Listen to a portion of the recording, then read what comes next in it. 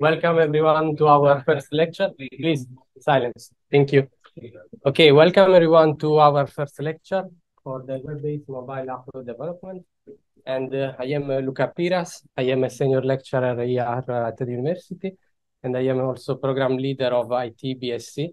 And I am very happy to see as many people in this class. And some of you I have already seen during the computer science activities for ITBCC program induction, etc. So it's a pleasure for me to have all of you here. And so today what we will do will be just to very quickly introduce our module, because as I think most of you know, I have sent an email last Thursday. So I hope that as many as possible have already started watching the videos that I recorded, because there is a more detailed introduction for our module, and also many other videos for guiding you towards different guidelines, rules, etc. So I really suggest you to start having a look at them, even you have not already done yet, but maybe some of you already watched those. But no worries, because during all the weeks that we are going through, we will have the time for checking all those aspects in detail. So I will refresh all the concepts for you. And in practice, in any case, also from your side, if you have doubts, also take as a reference, of course, the videos that I have put. Because when you have a specific issue, let's say some doubts, etc., probably there is a video that can help you as a first instance. But then if you have some further issues, just let me know. And during the lecture, we can have, of course, questions, but it is just 1 hour time. So instead in the lab, it's 2 hours time. So maybe let's keep the longer question and the more complicated question for the lab. And then after this quick intro, what we will do will be to start let's say, the real lecture that is related to refreshing JavaScript and starting having a look with the first framework that we will use in our module, that is called Vue.js. What we will do during the lecture, the session, let's say, during the entire module, will be to have an approach that is project-based. So this means that we will start from the first weeks, maybe today not, because it is just a refresh of JavaScript and a very quick introduction about the first framework. But starting from the second week onwards, we will take an example, an e-commerce application, and we will start creating piece by piece, week by week, different functionalities. So we will add week by week on top of our application new elements. And we will do this in a professional way, similar to how it's done in industry settings, in companies, etc. I hope that the skills that we will achieve at the end will be very useful for having a very good job in the industry. Okay, so let's start. So this is more or less what I just said. So let's keep this slide. So this is the part where we quickly reintroduce the module, apart from the video, as I said, where there are more details. So now I will go straight to the point. So there are different approaches for developing mobile applications. There are the native app development approaches and the hybrid app development approaches. We will go for the second one, the hybrid one. And now we have a quick look about what those are. This is what I was saying before to you. So as you can see here, of course, what we are doing now is a quick recap about these slides and video. But you have so many other videos, as I said before, and maybe during this lecture, I will point you out for what to see in what circumstance. So for instance, this is related also to blended learning, because as you know, we will have most of our lectures will be on campus, but we will also be online once. And in any case, I will let you know when those when we will be online. In any case, there is this video. Then about the reading list, about the handbook. Of course, The handbook is the other most important thing about the module. So there are the guidelines, the assessment, all the details that we will see also together. But it's good for you starting to watching the videos, but also reading the handbook, so you are aware about all the rules and all the aspects. Then there is the learning planner at the end of the handbook. That is really important because so you know week by week what we will do, if there will be assessment or not, etc. But again, we will see those together later. This is very important because this is about extension, deferrals, extenuating circumstances. So of course, it's important to have a look. Late penalty, incentive system. So there is also the possibility if you, let's say, you have the coursework as soon as possible, you can also obtain points because you have been very rapid to complete different parts. And the last one, this is probably the most important one because describe you the full demonstration process for the coursework. So you need to comply with all of these rules, of course. But we will come to this very soon in the next weeks. Start having a look at this. And now we have a quick overview of the module, as I said. So I introduced the different approaches. There is the native one and the hybrid one. Going straight to the point, the native one is I want to create an application for Android. And so I use certain languages like this one, tools and frameworks. Or I want to develop for iOS, and so I use those other ones. So the point is you are focusing on one platform, and the app that you will develop with this approach will run exclusively on that platform. So for instance, you, I don't know, you use Java, Kotlin for creating your application for an Android platform. And what happens is that if you install it on Android, there it will run. If you try to install it in iOS, there it will not run.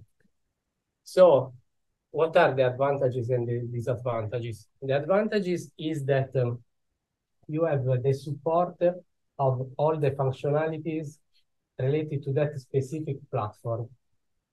And so the resulting application can be very fast.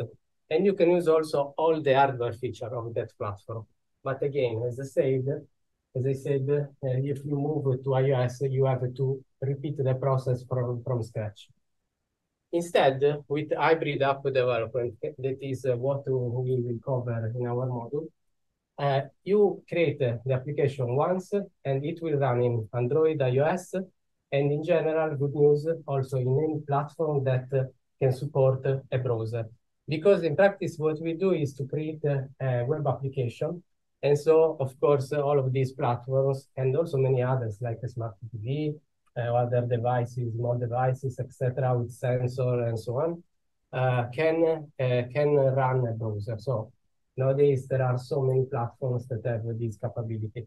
So as it is clear to you, of course, at this point, is that probably in most of the cases, this is a better approach because you reduce the effort of the developer, of the company, the money that are spent for developing application, because after having this, then you will have an application that run in practice most of the platforms, as I said, compared to the other approach that is one app for one platform. So this is enough to motivate this approach. In any case, there are also disadvantages. So if you need to access to all the hardware resources, probably it is better to go for the other approach. But also, if you use this approach, there could be some specialized additional libraries that you could use. And as disadvantage is that the hybrid apps can be slightly slower than the other apps. So now that we have at least an high-level idea, we can start having a look. Also, this is a further motivation. So this is also really important for you because, of course, the application and the approach that you will learn, all the tools and frameworks that you will use are used in real situations for by big companies like the ones you see here. These are the related apps. And in practice, so you will have skills that can be very useful for having a very good job also potentially in very big companies. These are some examples of applications that have been developed in this way. And this is at least what we will have at the end of the module. This is just a screenshot, but it is running on a platform. And as I said, we will use a project-based approach. So just quickly, also the books, that is a kind of a recap, but now I focus more on what you need now in this first fix in the first part of the module for creating the front end of the application. Because after, in the second part, we will create the back end. In the third part, we will turn our application into a mobile application. So in the first part, we create a front end, the front end of our application, and these are the books that you need. Of course, you have also a video where I go through the full reading list. So you know, starting from now, what are the books that we use in the different parts of the module. Most of them are, of course, available on the library or also can be used online, let's say. In relation to this first part, I suggest you, first of all, to start doing a kind of refresh of JavaScript. Because, as you know, all our applications, all our tools, frameworks that we use for developing our app are based on JavaScript. So it is important that you have at least some basics and intermediate knowledge about JavaScript. Otherwise, can be a little bit more difficult for you. Actually, we will start viewing VueJS, and from scratch, that is a specific framework for that it is JavaScript-based, but you can start learning also Vue.js without, let's say, knowing too much about JavaScript, but still you need to refresh a little bit. So this book is very good, start from zero in practice. And so it is written in a not difficult way. It is there is like a narrative introducing step by step the different concepts, etc., reaching also a little bit advanced aspects. But also in our lab, at least in this week, we will do some exercises for refreshing JavaScript. Then from the second week, but actually today we will cover also the first chapter of this book. We will go through most of the chapters of this book, VueJS in Action. It is related to, of course, the framework that I told you for the front end.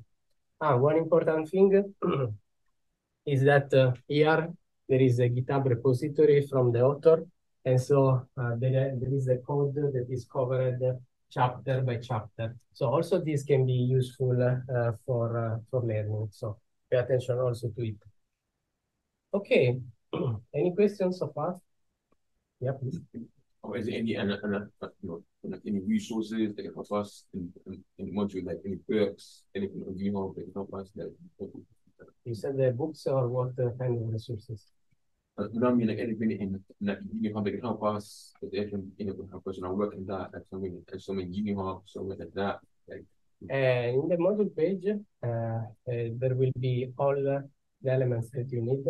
I mean, you could also just go through the slides. This lecture is recorded, so after this lecture, I will put also the recording on the module page, and I will put also in most of the weeks also tutorial, where I go through practically what we have covered in the lecture, and so you can also follow that. Then, of course, also online, there are many, let's say, resources that you feel free to go through those can help. But if you have some doubts, ask me, and I can suggest if something is okay, or maybe go through another resource, etc. So this should be enough for learning everything. But yeah, just let me know later if you need more. Okay. So going through. Let me drink water. Sorry.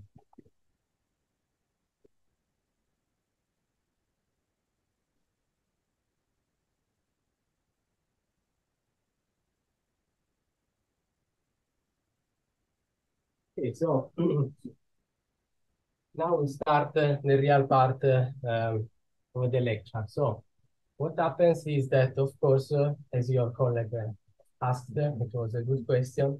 We need tools. We cannot directly create a complex application. You will see that we start from simple things, but later things need to be integrated and everything will become very complicated. So we need to introduce many tools. The first tool that we introduce is the integrated development environment that we will use. It is called Visual Studio Code. That I think that in any case, as your colleague is enjoying this news, most of you have used it previously in some modules. Please raise your hand if you know Visual Studio Code. Okay. So yeah, that's good. So half of the class or maybe a little bit more. That's very good. Okay, so let's speak in general about IDEs, and then we see something detailed of Visual Studio Code. So also in this case, we start from scratch. So for the ones that are totally new for about Visual Studio Code, no worries, because we start from scratch. So first of all, why do we need these powerful environments? We need those because, as you know, in industry settings, these can support professional developers. So you need to be ready to know at least one or more, depending maybe also on the language, etc., because some are can support better for certain aspects, other for other languages, etc. So in any case, there are also common functionalities that you need to know. For instance, those can help in relation to refactoring. That is when you have, let's say, a version of the application that is stable, but you are not happy with the design, and so you do not change the functionality, but you want to improve the design, keeping the same behavior of the application. But in this way, this is helpful for you for making the application to evolve because the design is better, and so you can put your hands in the code in a quicker way, etc. And also, if you collaborate in teams with other colleagues, so of course, this can be useful for everybody, for everyone. And then there are other aspects like auto-completion, etc. So you type your code and the tool complete it for you or give a number of suggestions or other automated aspects. Formatting of the code, doing debugging for finding bugs and fixing those, etc. So everything that can speed up you to identify as soon as possible the issues and to fix those as soon as possible. And also for versioning of your application. We will see later that we will introduce Git and GitHub, but maybe it's too early for speaking about it. So there are so many important aspects, including also visual aids for annotating the code or highlighting the code. So many things, and we will start seeing some of them. Okay, what environments we have available? Sometimes we call also them just like editors, but some of them are very powerful. These ones are more like editors, and as you can see in this line, if tools are in this part, those are slow. Instead, the ones here are fast in practice because they are small with less features, etc. Instead, in this line, the ones that are in this part are poor in terms of support for the developer because it is mostly manual, the activity that you need to do. Then you have other ones that can support you in an automated way. And so we can see that there are all of these, that Beans, Eclipse, that are very popular, etc., but also other ones. And these are very powerful for supporting the developer. But as you can see, are in this part. So these are very large with so many functionalities, so much support, which is very good. But these are very slow, and in the other ways can, let's say, make the developer slower. But yeah, it depends. Maybe the advantage is thanks to the automation, the automatic support. Then the ones that are in this part are the ones that are a trade-off, a good combination, let's say, because those have good functionalities for automating and supporting you, but are also small. So this is a very good trade-off, as I said. And actually, what happens is that with Visual Studio Code, but also with others, it can happen, you have extensions. So let's say that you start with a very small core of the functionalities that support you. But then if you want new functionalities, of course, Visual Studio Code support a lot of them.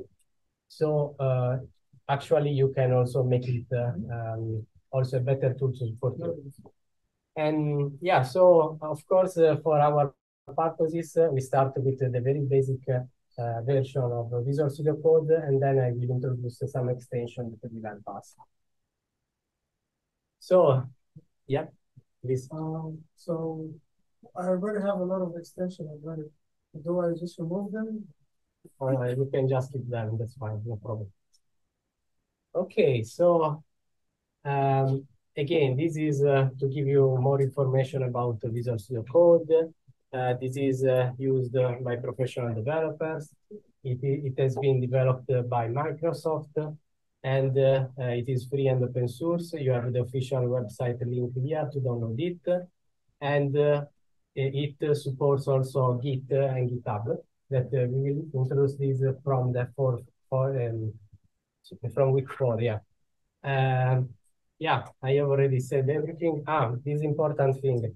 Of course, the module, sorry, the editor that we want to consider is Visual Studio Code. But maybe some of you are more familiar with another IDE. So feel free in case to use the other one. But of course, maybe I can give you less support because I don't know maybe that specific tool.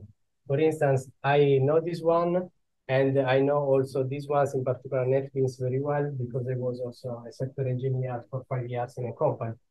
And other ones that maybe are not mentioned. But of course, if you use this one, for sure, I can directly support you. If you use another one, of course, it is up to you in case there are particular things that are specific of the tool. But yeah, it is up to you. So let's start thinking about Visual Studio Code, some automatic functionalities that can support us. So there is the website of Emmet and the documentation that is really important. So Emmet is integrated in your in Visual Studio Code. And if you go in the documentation here, you can find the syntax, etc., which is really important to understand how to use it. This is related to code completion. So you start typing something, and then it supports you for completing it. Just a couple of examples. So the basic example is that you open Visual Studio Code, you create an HTML, and then you type this exclamative mark. So after putting return, this automatically generates all of this for you, which is a common structure for HTML files. So as you can see, in one, just with the one character, you obtain this, which is very supportive. Other a little bit more complicated examples. So for instance, this works for all the HTML elements. So you have not to type each the full part of the HTML elements, but you just put write like input or UL, LI, etc., and automatically it complete this for you. So also this is very useful, and in most of the cases we will use this version because it's very quick, and then you can customize the rest very quickly. But you can do even do more, but yeah, it depends on you. It can be also very complicated like this one. This one is not too complicated. This means I would like to create an input followed by a button and followed by an unordered list. And inside the unordered list, thanks to this character, I want 3 list items. So with this line, you generate this. And imagine if you put per 100, you will have directly 100 list items. Of course, this is not the best way to do that. We can do that in other ways, but just to show to you which kind of support you can get. This is a little bit crazy. So I don't think that anyone will use something like that because it's difficult to read. but maybe, who knows?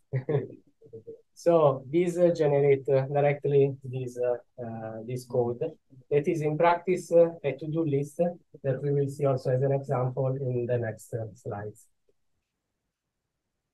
Okay, okay, let's start speaking about extensions. So, of course, we will need to have local servers because we will create our application and we will run it locally, first of all. Later, it will be online, and we will see that all the parts of our application will be fully online. So the front end, back end, also the database, etc. So in any case, we will start having local servers where your application will run. Here there are many extensions. For instance, this one is very good, mature, etc. But it's not lightweight. We need at the moment something quick to use that doesn't require too much configuration, etc. Because of course our focus will be on the development and a little bit more on the administrative tasks for the server. But later we will see also something related to that, above all for the backend. So this is one option, but the option that we will use is this one. It is again by Microsoft, and it is less mature but lightweight. So this is fine for starting with something that run just with a command, etc. Nothing to learn more for keeping it up. And pay attention that when you look for the extensions, for instance, for this one that is called the live preview, you start clicking live, and so you have so many potential things. So the point is that these extensions come from Microsoft, but also from third parties. So pay attention because, of course, there could be also some third parties that can have vulnerability, can create vulnerabilities, and so can also create problems in your operating systems, etc.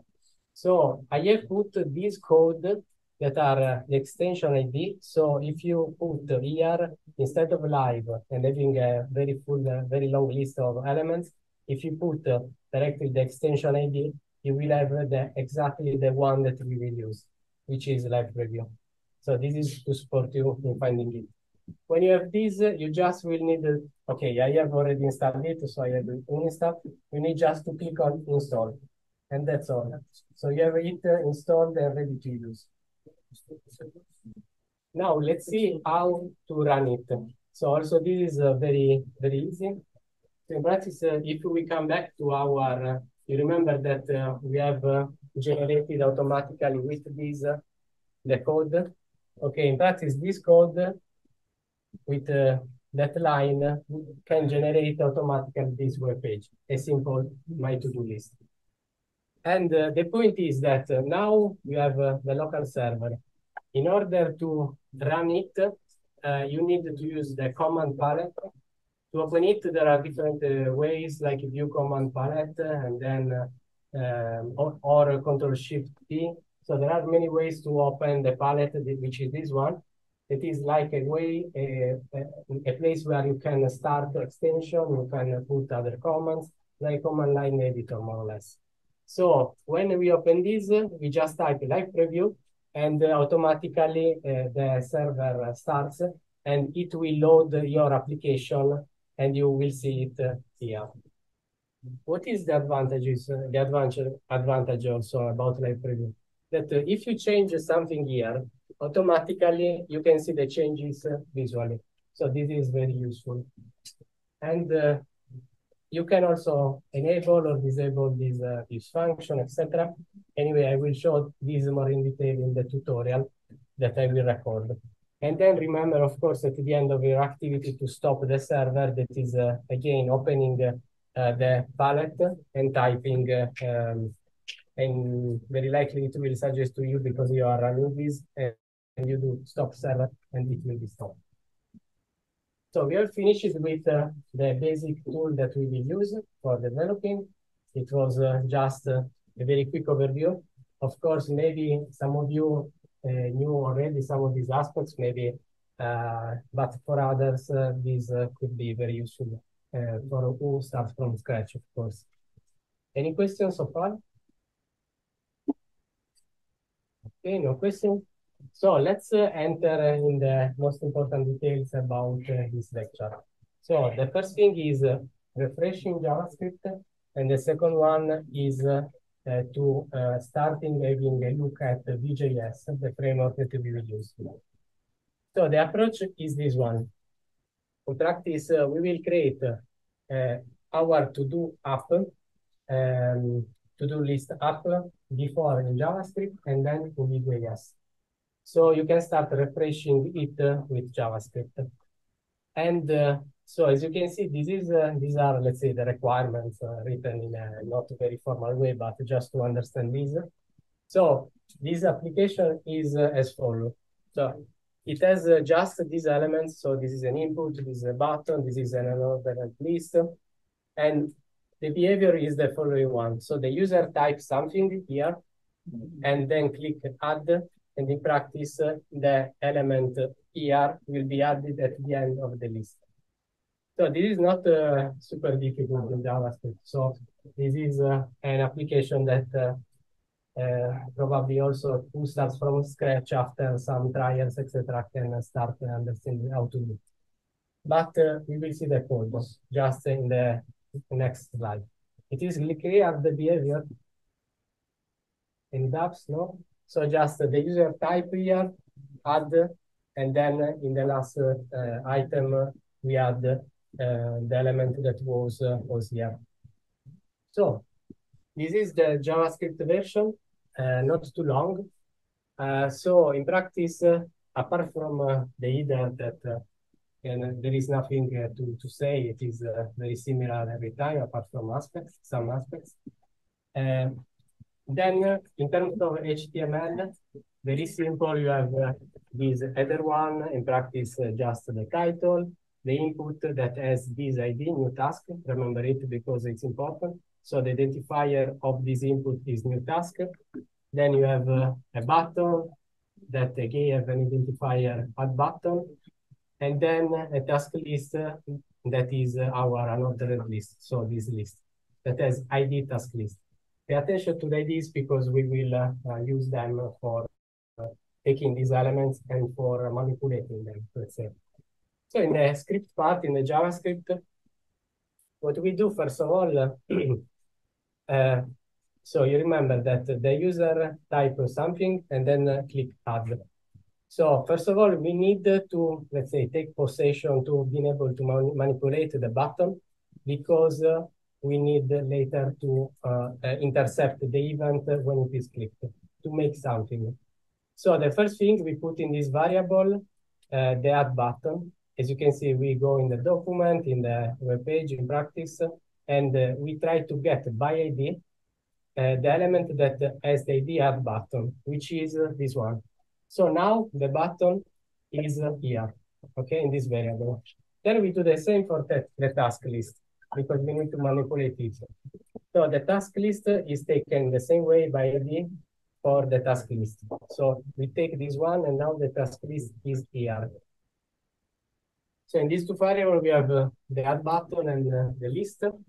Now that we have the add button, we need to define a function that will be triggered when, in practice, the button will be clicked. And we explicit this with onClick. So when it is clicked the button, execute this function. Now that we have the button, let's say that the user clicks it. So this function is executed, and what this will this will do. In practice, needs to read this content and to add it at the end of the task list. In detail, this is done in this way. So we define another variable, the task field, that in practice is the one with new task. Okay, so it is the input. So again, we are putting this variable, the input. Then what we do is to start creating the element in HTML that we need to add here. And then we will take from this the content of the input. So again, here, not again, it's different. So here in this variable, we start adding an li. So it is like other HTML elements, of course. In this case, is a list item. So we will have this ready to be added here. Okay, now we need the content of the input because we need to add it to the list item that then will be added at the end of the list. So we have this. We read the inner text, so task 4, in this way, checking its value. And so now text 4 is in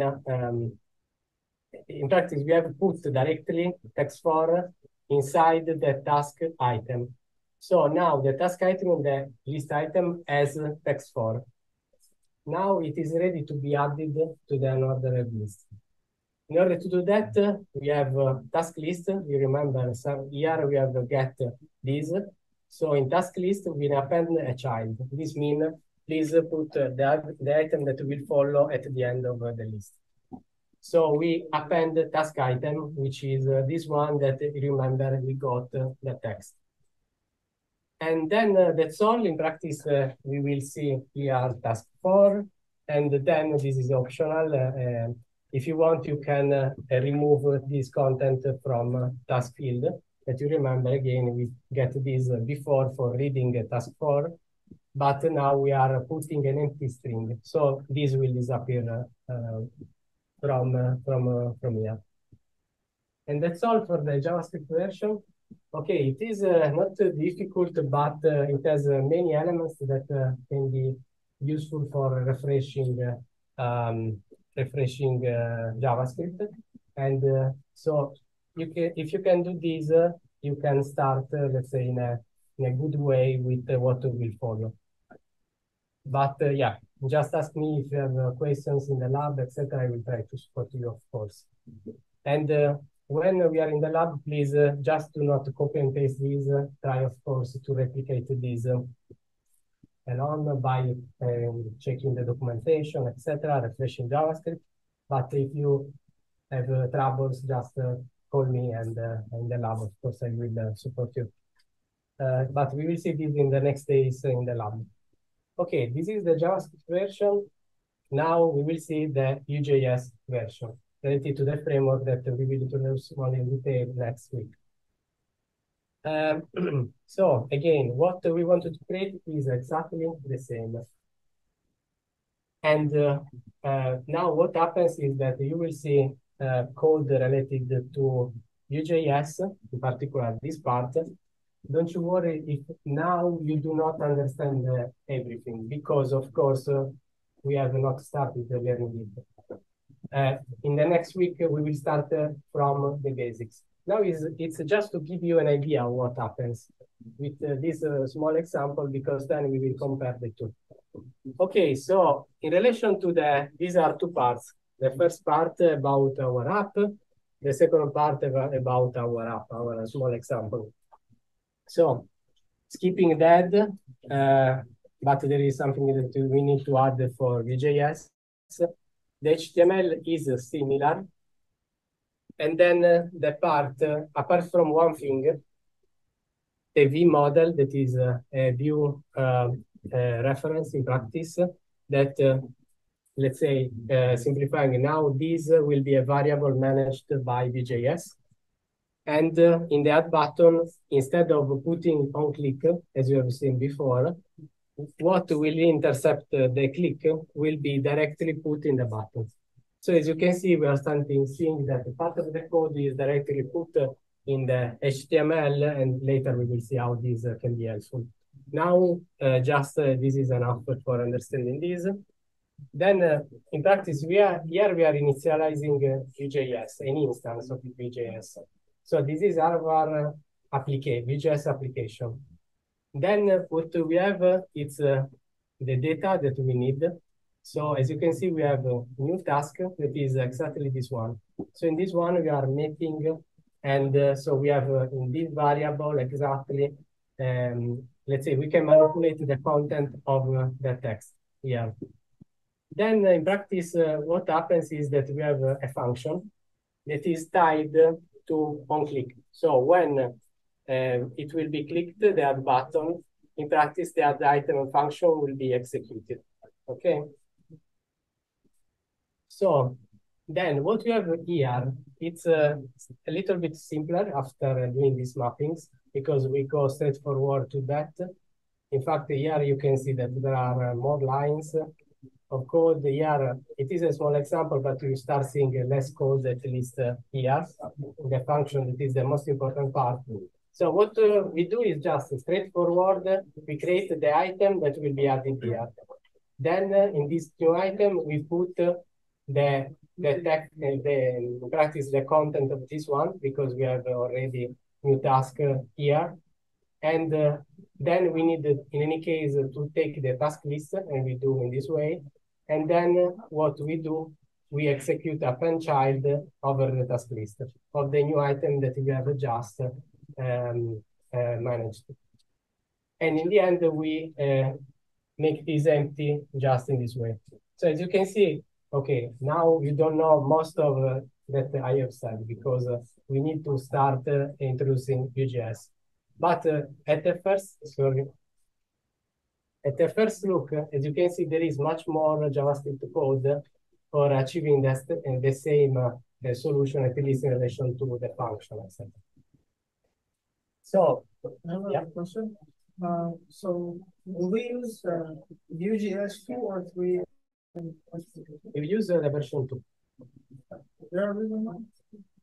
I heard 3, but That's because at the moment we have the full code of the application because I will go through these in parallel with you. So I will show in the lectures another application that is similar to the one that we will create.